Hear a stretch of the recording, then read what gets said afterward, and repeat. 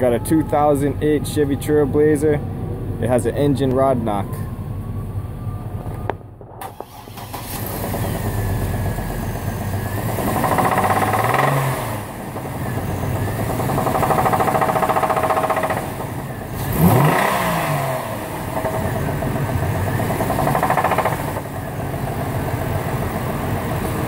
Diagnosed with this little cheap under $5 stethoscope. You can pick one of these up from Harbor Freight.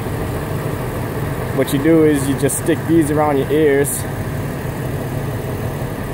and then you take this end right here. It's hard to do this with one hand. I'm holding the phone in the other hand. You take this end right here and put it at different locations of the engine. Like I'll put one up top here, the top above the valve covers, and then I'll listen to it and see if the noise is coming loudest from this point. I'll put it underneath the bottom, or I'll put it on the manifold, underneath the manifold.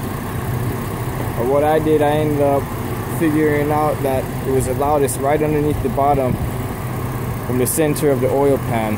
That's how I know it's got a spun rod bearing on it.